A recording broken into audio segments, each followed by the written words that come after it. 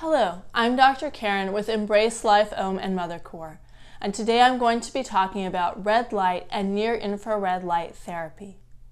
This video is part of a continuing series on light and your health, and to understand today's video better, we recommend that you also watch the introduction to our series and part 3 on the hidden hazards of energy-efficient light bulbs. In today's show, I'm going to be bringing out specific products and books. These are products that I personally found to be helpful, but I don't have any personal attachment to them. That is, if you buy them, I don't make any money. I'm sure there are also a number of other good products on the market, and I urge you to explore the market yourself. There's actually a very long history of using different colored lights to treat medical conditions that goes back to ancient times.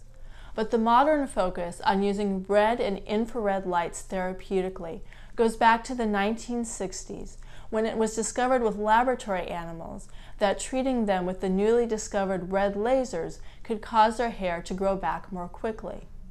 Since then, there's been thousands of laboratory trials showing that when using red and infrared light at the proper frequencies and at the proper dosages can cause tissue regeneration, reduction of inflammation, relaxation of smooth muscle, and improved circulation.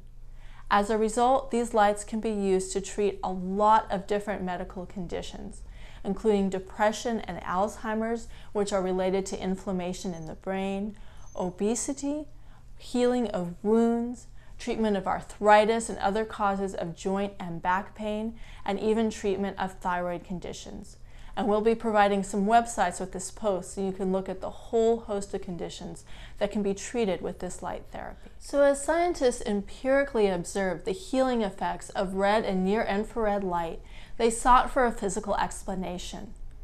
The current understanding is that there are multiple ways in which red and near-infrared light interact with the body, but that one of the most important mechanisms is via interaction with cytochrome C oxidase.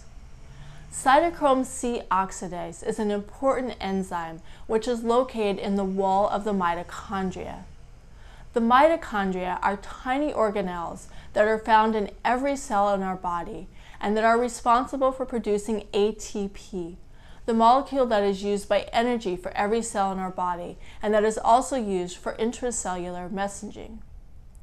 The mitochondria work by combining the energy from the food that we eat with the oxygen that we breathe. Cytochrome C oxidase has a critical role in bringing oxygen into the equation.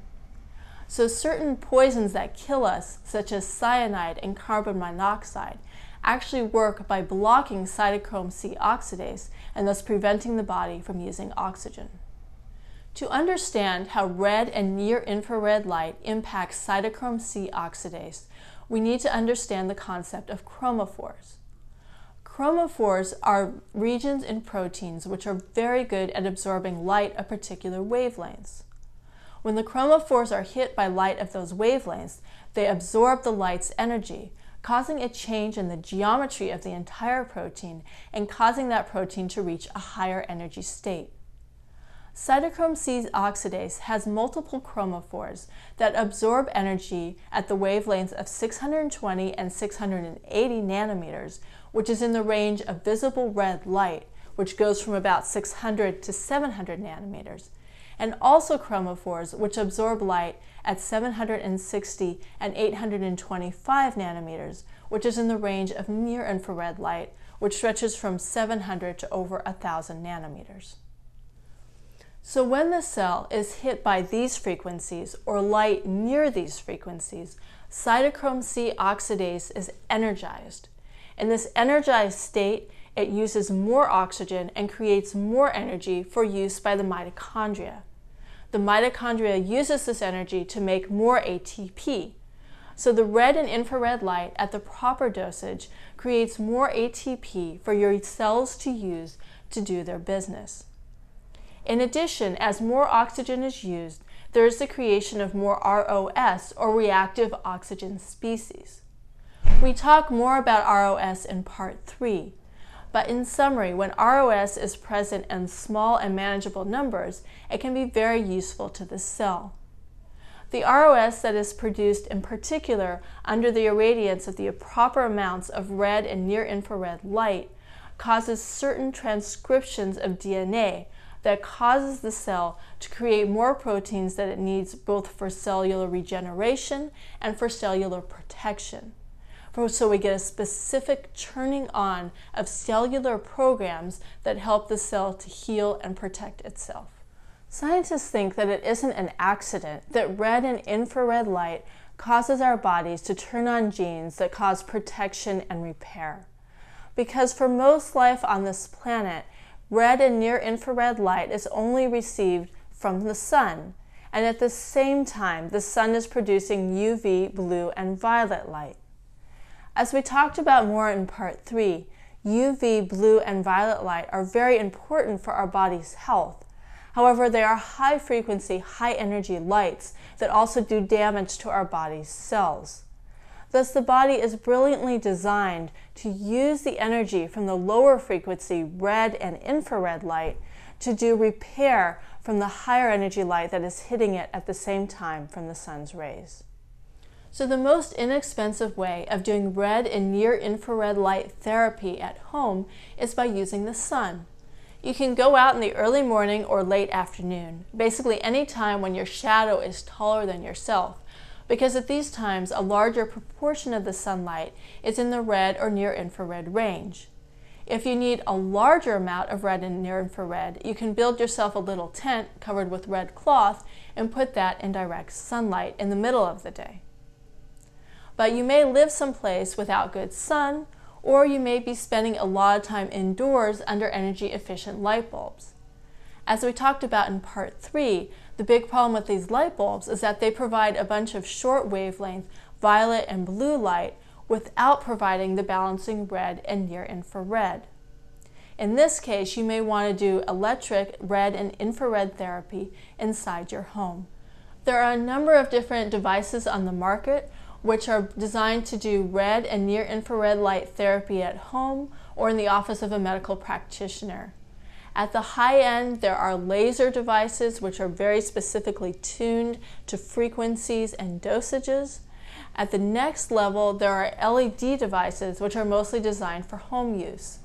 This is an example of an LED device, and this one has all of the 4 frequencies which target cytochrome C oxidase. There are also other devices you can get with 2 or 1 of these frequencies. Now, the lowest end you can get is simply an incandescent light bulb with a red color on it.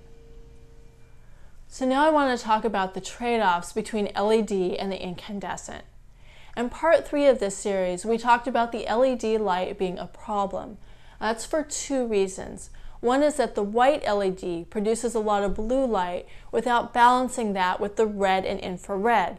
Obviously, this is a red and infrared LED, so we don't have that particular problem. However, we also talked about the fact that LED lights do produce some dirty electricity. That will still be a problem with this LED. However, the benefits of this LED is that it's tuned to the specific frequencies that are bioactive. That allows you to use the light for less time and to not produce very much heat on your skin. And it's felt that producing excessive heat on your skin could undo some of the effects of the red light and infrared light therapy. The incandescent light won't have the problem with the dirty electricity, and it will still produce the wavelengths that you need for the therapy to be effective. However, the incandescent light is also producing light at many wavelengths that are not very bioactive. Therefore, you need to use the incandescent light for a longer period of time. And if you're in a hot climate and your skin is getting too hot, you might need to use water or a fan to make sure that you're not overheating during the therapy. Now, if you're using sunlight to get your infrared therapy, you're not going to overdose. But if you're using electric lights to do it, you could have an overdose problem. Remember that we said when you do red and infrared light therapy, you increase your cellular production of ROS. At low levels, this is a good thing. However, if the ROS is produced too much, you are going to start putting oxidative stress on the cells, and this has the opposite effect of healing them. So it has been found in the laboratory that overdosing on electric red and infrared light therapy will start to hurt the cells rather than heal them. To get your dosage right, please watch our accompanying video on dosing red and infrared light. Thank you so much for watching today's show.